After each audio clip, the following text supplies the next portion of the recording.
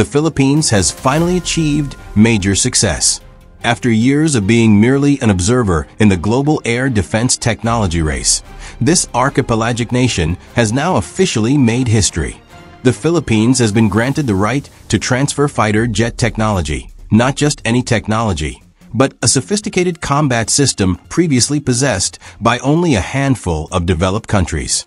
This isn't just an aircraft purchase. It's a high-level technology transfer. The Philippines now has the right to study, assemble, and develop its own avionics systems, stealth radars, high-pressure jet engines, and intelligent weapon systems. Technologies previously considered impossible to access are now widely available. This collaboration marks a major shift in Philippine defense policy. From a buyer nation, the Philippines is now preparing to become a producer nation. This agreement allows local engineers and technicians to participate in the design and manufacturing process. This means the nation's skills will be honed directly with world-class technology, right here on home soil. The impact is far-reaching. Leading engineering universities are opening new study programs in aeronautics and defense. Domestic companies are being prepared to become part of the global supply chain. This isn't just about the military. It's about a national industrial leap. At the strategic level, this move sends a very clear signal. Amid geopolitical pressure and tensions in the West Philippine Sea, the Philippines is no longer sitting idly by. It is building an air force capable of defending its territory independently, with modern technology and combat capabilities relevant for the 21st century. Undeniably, the world is taking notice. Neighboring countries are beginning to recalculate the balance of power in the region. Major powers are beginning to view the Philippines differently, no longer as a small partner, but as a nation on the rise technologically and militarily. This is not the end of the road. It is the beginning of a new era, an era in which the Philippine skies are guarded by its own people, with locally assembled fighter jets and technology from the forefront of global military innovation. The Philippines has opened a new chapter, and the entire region is watching.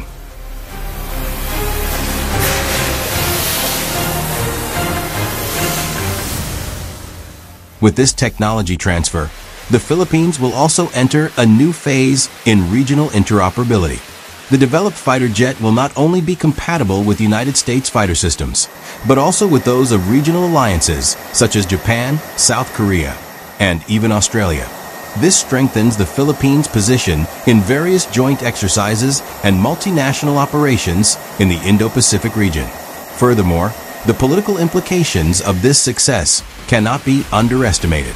The Philippine government is now demonstrating to the world that it is no longer a mere spectator on the Asian geopolitical stage.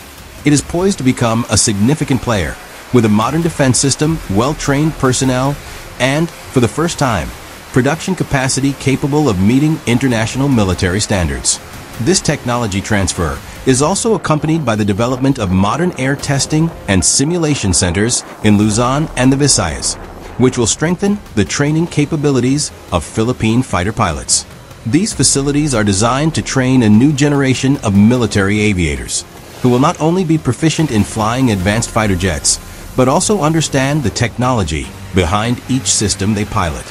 Interestingly, some have suggested that this move is part of the Philippines' long-term strategy to create a domestic aerospace doctrine, a military policy framework focused on air defense based on national strength. If successful, this would be a rare example of a developing nation achieving self-sufficiency in the strategic defense sector. Furthermore, this success could have a positive impact on other ASEAN countries. The Philippines is now paving the way for high-tech integration in the region, and the possibility of becoming a hub for military technology research and distribution for Southeast Asia is not impossible in the coming decades. And ultimately, this isn't just about fighter jets. It's about a new direction for the nation, a step forward that will determine how the Philippines safeguards its sovereignty, builds national confidence, and stands alongside the world's great powers.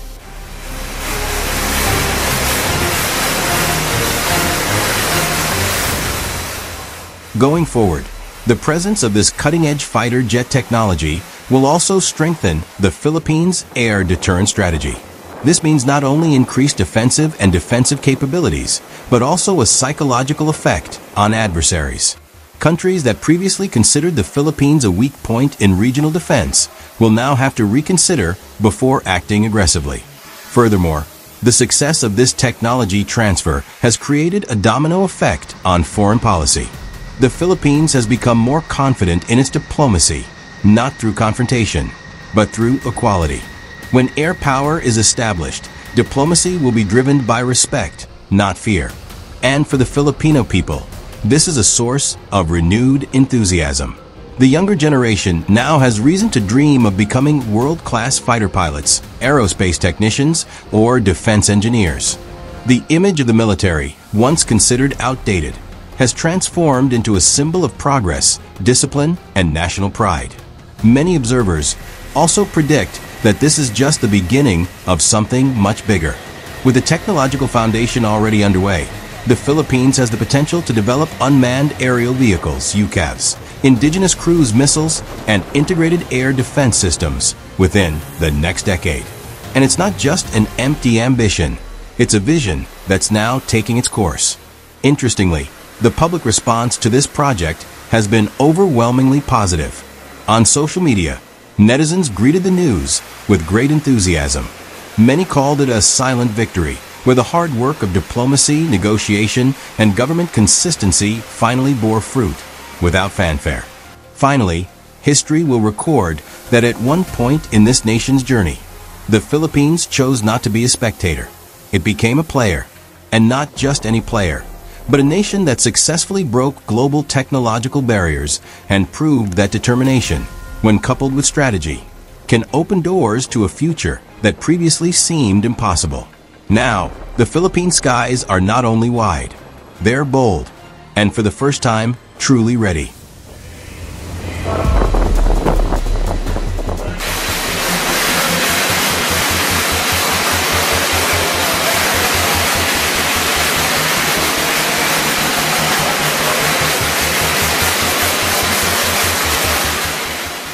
This strategic move also marks a fundamental shift in how the Philippines views its national power. Once, air defense may have been considered merely the final layer of state security, but now it has become a key foundation of geopolitical strategy, a symbol of technological independence, and a key element in building a modern and sovereign national identity. On a regional scale, this is a message that cannot be ignored. Nations willing to invest in building their own power, not only economically, but also in defense science and technology, will gain a place of honor in the global arena. The Philippines has chosen that path, and now stands at a crossroads that will determine the future of its power. Undeniably, many challenges remain. Technology transfer does not mean overnight mastery. The learning process, industrial adaptation, and development of local systems will require time, effort, and consistent policy. But with the momentum already established, failure is no longer an option. While many developing countries are hesitant to take risks, the Philippines is taking a leap. It has made a bold decision to build a future powered by its own technological and human resources. A decision that might have been considered unrealistic in the past is now a reality celebrated by the entire nation. And as the world begins to realize that the Philippines is no longer a nation that simply buys and relies, but one that produces, designs, and leads, its status on the global air power map will change forever. Now, it's not just the sky that's the limit, but a new spirit and a long-term vision that will take the Philippines higher than ever before.